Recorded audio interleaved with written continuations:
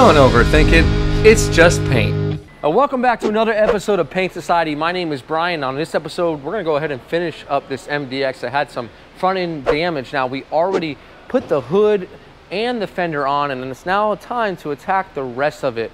So let's get started. All right, and now with everything installed, we can take a look at the underside of the hood. We can see how it has that matte blue finish. I tell you, these guys are really cutting out material on these vehicles.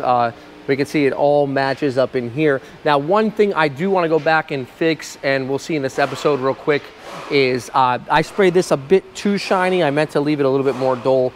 And you can see right here that it doesn't match the same sheen. So what I'll do is I'll just give that a little scuff later on, and I'll just put some clear base over there with hardener, like the same thing, and then it will match much better. We don't want to give a dead giveaway, so we have a couple more things still to put on the hood, a couple more stickers, all the grommets, everything is in. All these clips are completely replaced. These are one-time clips, so when you're doing insurance, make sure you go ahead, you order everything you need. I ordered about 30 of these to do the job. Now, another thing that I did use is this gapping tool, which is really, really helpful.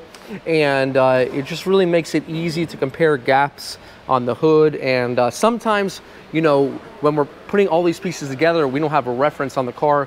Well, thank God we work at a dealership. There's about 10 more of these sitting right on the lot. What we'll do is we'll go ahead and install those couple stickers. We'll get the headlights installed, and then we will get the our carpet installed. We are still waiting on one piece. It is the headlight beam, and I've got to tell you, back orders have been driving us insane. So if you've been dealing with back orders, let me know, because it really just delays these vehicles. So let's get started. Let's get these parts on the car so we can start smoothing out the paint just a little bit more.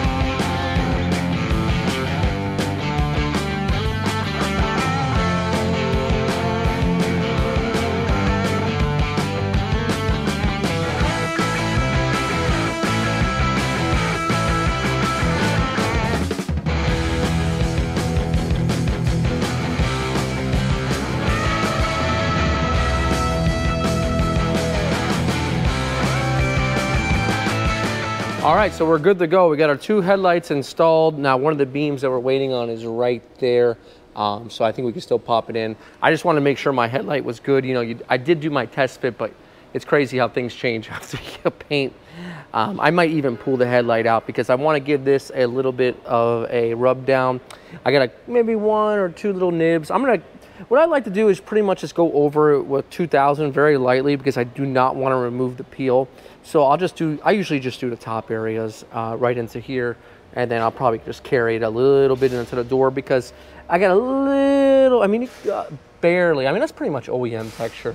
So I'm not going to go too aggressive, to be honest. I don't want to take it out and then, you know, give a dead giveaway that this has been resprayed. So I actually buffed the hood already. I was doing a test panel, so I took out that dirt that I talked to you about in the last episode, and I still have a couple areas. Now that's in 3000. I'll probably take this up to to 8000 on all of my buffing, because I'm changing the way I buff a little bit, and I really want to refine my scratch a lot. So let's get into it. 2000, 3000, probably 8000, and then I have a one-step polish.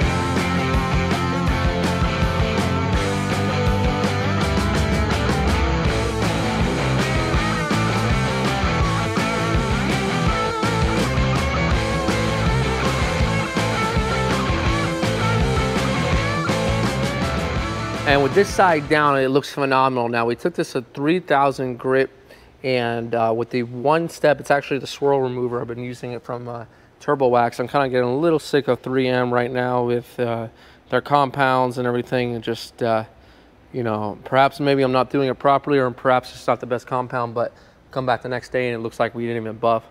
I'm really loving the way it's looking. So we're using a combination of 2 buffers here. We have this is like a 6.5 inch pad and I believe a 3 inch pad. And I just learned all about using this type of buffer. I believe it's a random orbital buffer. But anyways, coming over here, what we did is I sanded it up to 8,000. You can see it's much more, I would say, glossier than the other side. Now you might ask yourself, what's gonna be flat in this spot? And how come we didn't do the whole area? Well, no, there was a little bit, some dirt here and there, and there was a little bit of fine texture. So I leveled it out to match the rest of the vehicle. So you won't see the transition here at all. What you don't want to do is flatten it out completely with like maybe 1,000 grit, because then that's going to be a dead giveaway. Yeah, it might look beautiful, but it won't match the texture of the rest of the vehicle. So we'll go ahead with that one step once again and get this side all finished up.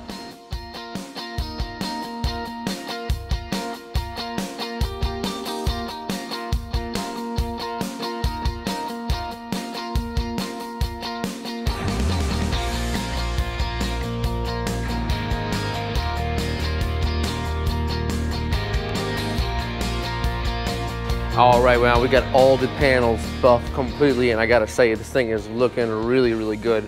Learning a lot with those new polishers, and I know out in the sun, I'm not gonna have to worry about any sort of buffer trails or holograms because I've done it the right way. So at this point, we're ready to start to get the rest of the vehicle back together. We'll assemble the door, and then we'll put our emblems on. We're still waiting on the bracket. We found one out in California, so that'll get shipped to us, and now should be the last part of the puzzle. So let's go ahead and get started on getting it back.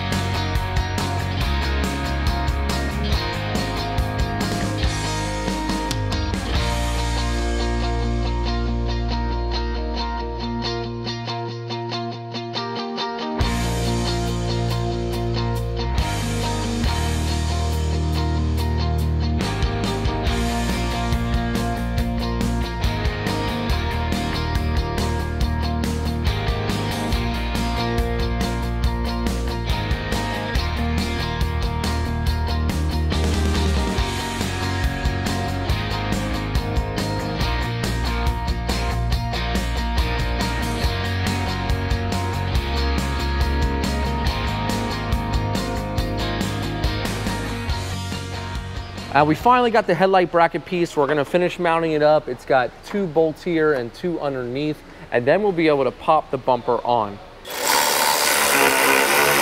Headlight bracket is on. Let's go ahead and let's get this thing all finished up.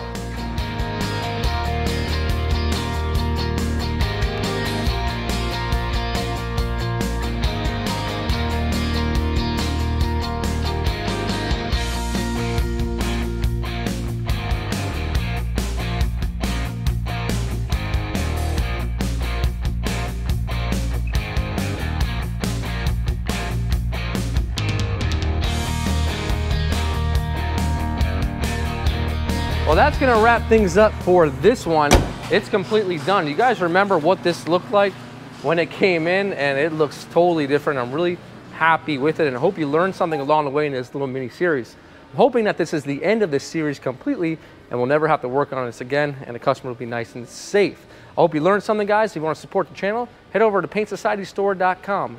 As always, guys, this is Brian from Paint Society reminding you, don't overthink it. It's just paint. Let's get this thing washed up and let's check it out.